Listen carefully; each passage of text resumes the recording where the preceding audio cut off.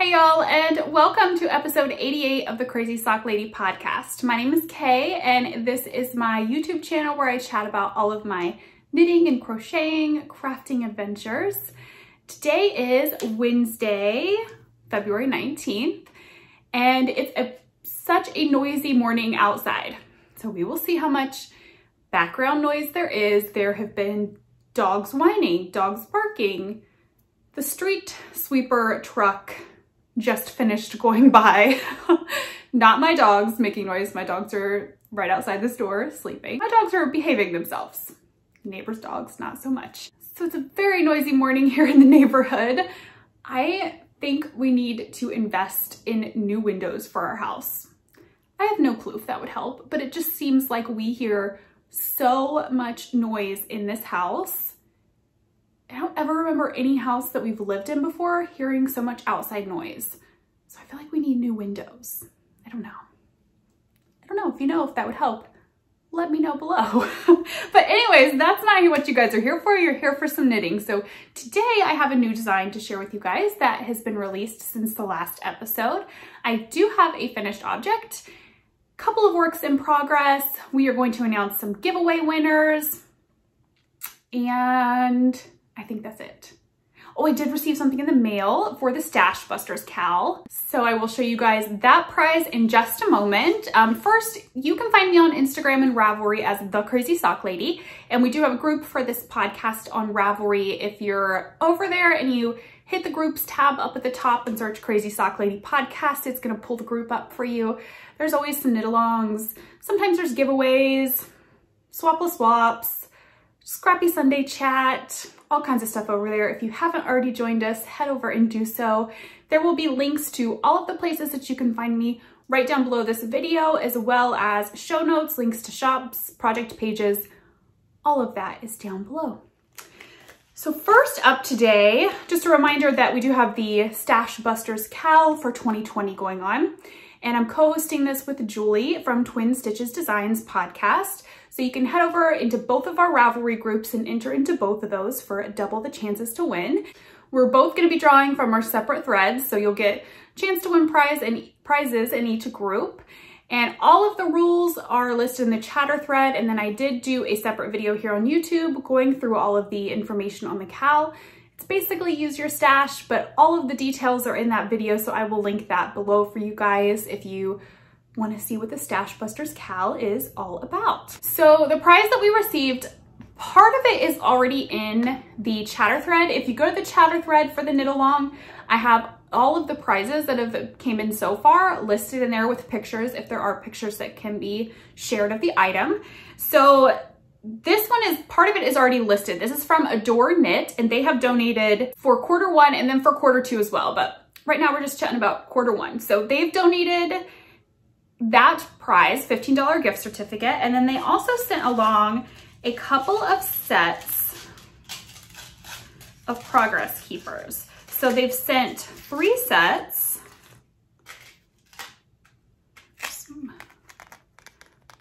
cute dangly ones there. And then just some regular circle ones, which are some of my favorite, or ones like that. So there's the first set, second set, and then a Doctor Who one. Turned around there.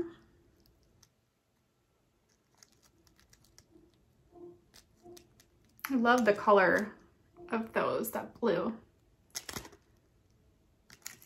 Oh, I have it upside down. That would be helpful. So there's the Doctor Who set. So they've donated 3 of these as well. So I think what I'm going to do, I'm going to split them up between Q1 and Q2. I'll decide and I'll post pictures of what goes for Q1 and then set the others aside for Q2. But I'm going to split those between the 2 since they offered a gift certificate for first and second quarter.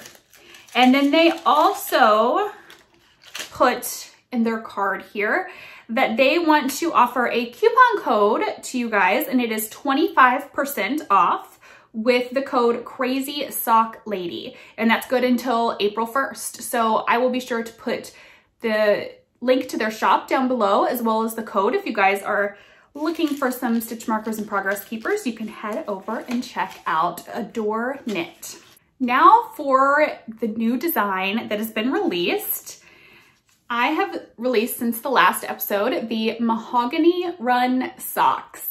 This is one of my favorite patterns I've done. It is so much fun to knit up.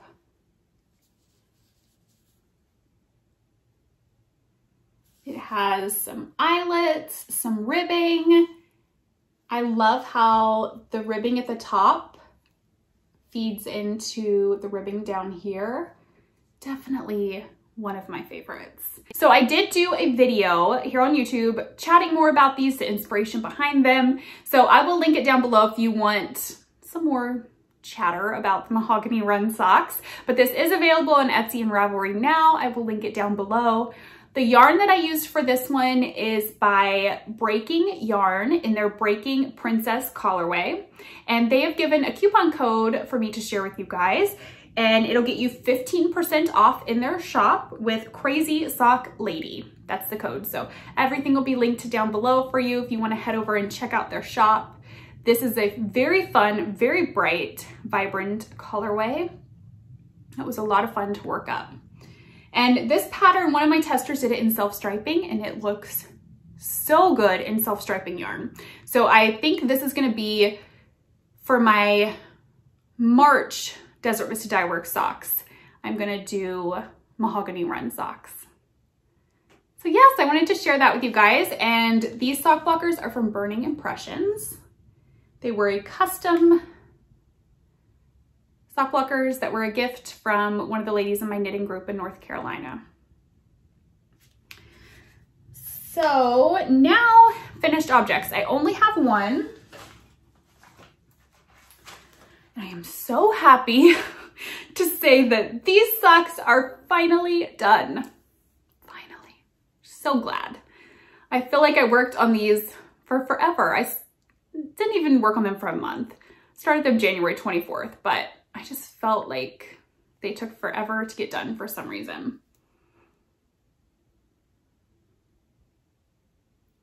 So these socks are for Wyatt, my youngest son. And they're out of Knit Picks Felici in the Spring Blooms colorway. I knit them on US 1 2.25 millimeter needles, cast on 56 stitches, did a slip stitch, heel flap, and gusset, and then a basic toe that the instructions for the heel flap and the toe can be found in any of my sock patterns that are on Ravelry or Etsy. He's going to be very excited. He doesn't know that I finished these. I finished them last night right before I went to bed because I was determined to get them done so that I actually had a finished object to show today because this is it. I've been so hard at work on new designs that I just really feel like I'm lacking in other projects. So these are done. So glad they're done. I don't think there was anything else that I wanted to say about those. But I have 3 works in progress to share with you. First up, something you guys haven't seen in a while, and there still hasn't been a ton of progress made on it, but I wanted to show it because it is at a different point than it was the last time you saw it. And I've got it in my Fringe Supply Co. I think this is the Town bag. Definitely one of my favorite bags. It's great size, has pockets, very sturdy. And in here I have my olive leaf pullover. And let me show you the yarn first. So the yarn that I'm using is Malabrigo Sock in the Impressionist Sky colorway. That is very accurate color representation there. I actually have my lights out today. I haven't recorded with these in a while. I just normally do natural light because it's a lot to set these up every week and break them down because my office is not big enough to have them up all the time. But I'm getting ready to record some super exciting tutorials, and I wanted to try recording the tutorials with these lights. So I thought, while they're out, I'll go ahead and use them. But this is very accurate. It is a gorgeous, gorgeous blue. And let me set this down here so I can pull the sweater out. So here is the sweater. Look at that blue. Oh my goodness, I love it. So I think the last time I showed it, I was just ready to join to work back in the round. I had finished doing like the back and forth that was for the arms. So I've joined back in the round, and now I have started the pattern along the bottom. Not too much to show yet, but it started. It'll match. I don't know if it'll match identical, but I think it's the same pattern that goes down the sleeves. So yeah, I've made progress. I feel like this was a super easy section because I was just knitting round and around and around. I should say alternating skeins. I did not alternate in the back and forth section because that's just not very much fun. I did helix knit, alternate that method down through here where it was just plain stockinette. But now that I'm back down to doing a pattern, I am not alternating again. So I always think you should alternate with hand-dyed skeins of yarn so that you don't get color blocks. But I'm hoping, since I did one skein throughout this section, alternated through here to blend this next skein in, and then I should have plenty in this second skein to do the pattern section at the bottom. So at least the two will be well blended together. I'm fine with it. So yeah, I haven't tried it on yet, but I think it looks good and looks like it's gonna fit well. There's supposed to be a little bit of positive ease, which it looks like there should be. So I just at this point that I'm at now with it, it's not a mindless TV knit. The patterning at the bottom is not hard. It's just that I have to follow the chart and pay more attention. So it's just finding the time to sit down where my mind can really focus on that pattern. That's kind of keeping me from getting a lot of work done on it. I am using my Knitter's Pride Zings interchangeable set. And right now I have this on a US 7 4.5 millimeter. I am using the needle sizes that the pattern called for. And that is work in progress number 1. So the second thing that I've been working on are my February Desert Vista Dye Work socks. That's in my Daisy Girl and Company bag.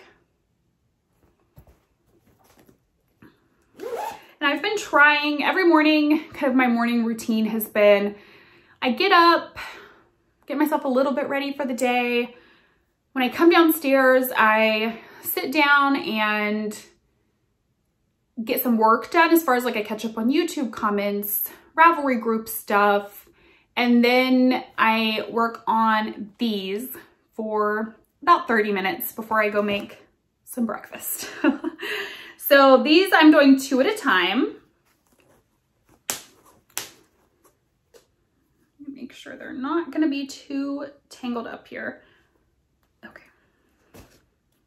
There we go. So I'm doing them 2 at a time, and I'm doing the heel toe do-si-do sock pattern. I just love these little chevrons in self-striping. It just brings me so much joy to work that up. Just think it's so fun. So I've got these on a ChiaoGoo 40-inch cable, US 1, 2.25 millimeter needles. And I'm putting my markers every 10 rounds so that I can easily count to see, because I always do 60 rounds for the leg, and then I marked for the heel. So I'm gonna do a true afterthought heel, cut in, no waste yarn, So that's the plan with these. And then I'll do, I can't remember how many rounds I normally, I'll have to look at a project page. I think I normally do like 50 some rounds for the leg when I do an after, or not for the leg, I'm sorry, for the foot when I do an afterthought heel. So the colorway. Yes, let's let you know the colorway. So the colorway is Alaska Thunder Zombody by Desert Vista Dye Works. I'm using my little needle minder here that was a gift from one of the ladies in my knitting group. And that's how I do it with 2 at a time. I just put 1 sock in there. It just kind of holds that first sock a little secure in there so that your stitches don't fall off the needle when it's in the bag.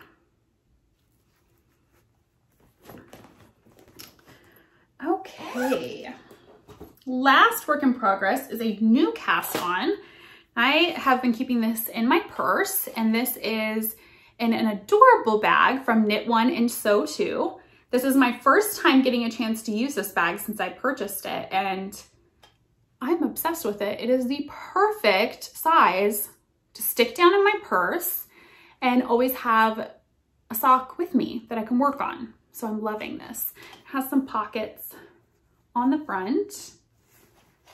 Just opens up that way, and then you can open it up, have it down inside of your purse, and pull your sock out to work on whenever you have a couple of minutes.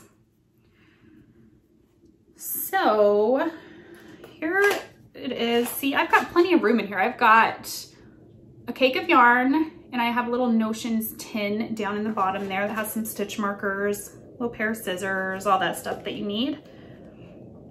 The yarn I'm using is, let's see what the colorway name is. Yes, that's what I thought.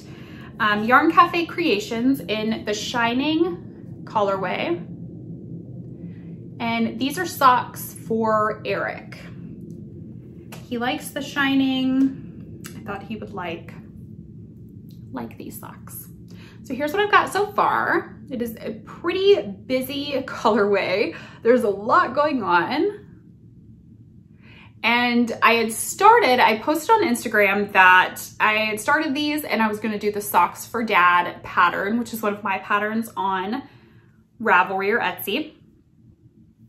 I did the cuff and I started it on the pattern, and this yarn was just, there's so many speckles and kind of the variegation going through it that the pattern was just totally hidden. You couldn't even see it, and I thought, well, I don't want to spend the extra time doing a pattern when you can't see it.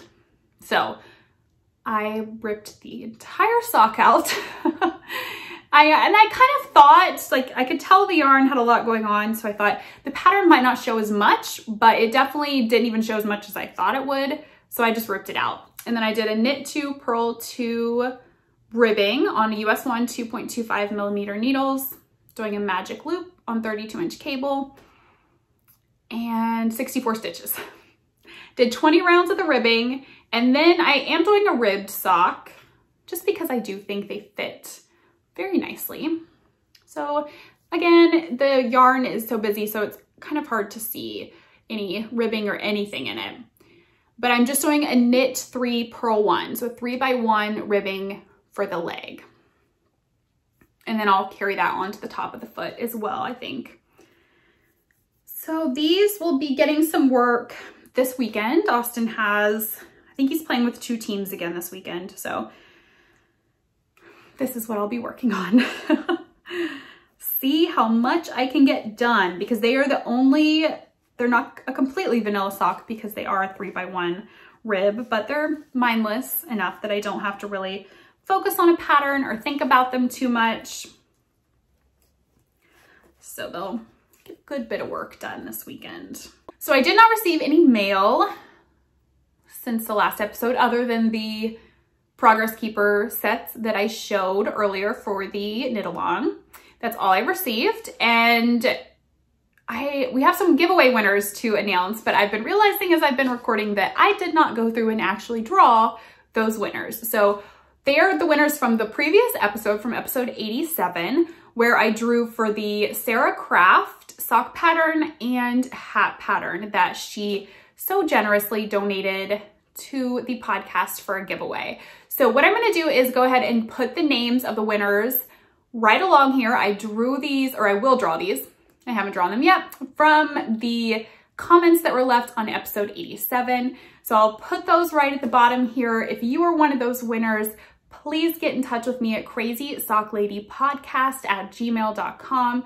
And that email will also be down below this video where all the things are that you can find me. Just email me and let me know your Ravelry name so that I can get that information passed along to Sarah. And congratulations to those 2 winners. Thank you everybody who participated in that giveaway. I always love when there are a lot of comments because it's so fun to go through and read and get to interact a little bit and hear your guys' thoughts and what you're working on and all of that stuff. I think that is pretty much it for the knitting today. A shorter episode, but like I said, I've just had so much going on with new designs. I'm working on quite a few of them and I'm very excited about them. But it's just, I haven't had a lot of other knitting time. It's all been design stuff, really. So a little bit of chatter if you're interested to stick around to hear what's been going on this past week. Of course, there's been basketball. Austin had a couple of games last Saturday and they did good. They won one, lost one, so evened out. It was nice day. And then of course we've had school ball as well. They are still undefeated. They had a game last night. So they are 8-0 right now, and they have one more regular season game tomorrow night, and then we move into the playoffs. I cannot believe they're undefeated. Like, it's blowing my mind that they are 8-0 right now. So he's obviously very excited, and so is his team. It was Valentine's Day this past Friday. We didn't do anything. We normally don't. We get each other a card, but we're not huge on celebrating Valentine's Day, I guess. So we stayed at home on Friday to avoid the crowd, and Eric made some pizza and we just spent the evening with the boys. So that was a good, fun family evening. And then basketball on Saturday. Sunday, so I've been itching to do some projects around the house. I've been itching since we moved in to do a lot of projects around the house, but little by little we've done things. If you followed for a while, you know, we did the flooring and most of the downstairs. The kitchen had tile that didn't need replaced, but so we've done the flooring, replaced the kitchen sink, like little things here and there, you know, painting an accent wall. This past weekend I got the itch again. So we took down the handrail on our stairs. It had been painted goodness knows how many times. And the paint that they used before we moved in this house is the worst paint ever. You touch the wall and the paint falls off, I feel like. You can't clean it. You can't wipe anything off the wall or paint comes off. It's just insane. So that handrail from where the boys are constantly, you know, touching it, and it would just get so dirty because it was a light colored paint. And then when I would try to clean it, the paint would come off. So it looked a mess and I was over it. So we took that down. Eric sanded it down, stained it. It still needs a coat of poly something. I don't do this kind of stuff, so I don't know. It needs a coat of something over the top of it before it can be put back in the house. So he'll probably do that this weekend. And we did like a matte black for the fixtures that hold the handrail up. Then we have light covers on the stairs. We did those in matte black as well, because there's 2 little stair lights as you're going up the stairs. So I have just this whole list of projects. We did another accent wall. We did an accent wall in the living room, wanted to do 2, but we'd only gotten 1 done and just had never gotten around to buying more paint to do the second. So we did that. We spent Sunday, we had a little Lowe's and Home Depot date. Went to both and got some stuff we needed to get a couple of the projects going. Some sample paint for the downstairs bathroom. I think that's gonna be the next room that I tackle. The flooring was redone, so now I wanna update fixtures, paint the walls, put a new mirror up. So we got the mirror for that as well. So that was kind of our Sunday. And since Austin right now, unless he helps out another team, his normal team is only playing on Saturdays. So we should have Sundays to kind of start working on some projects around the house. So that'll be fun. I think it'll be fun. I don't know that Eric thinks it'll be fun because he's the one that does the most of it. I just come up with the ideas and pick out the stuff, which I think is fun. I like decorating and all of that. So that is pretty much what has been going on, but I will see you guys again soon. Until then, happy knitting. Bye.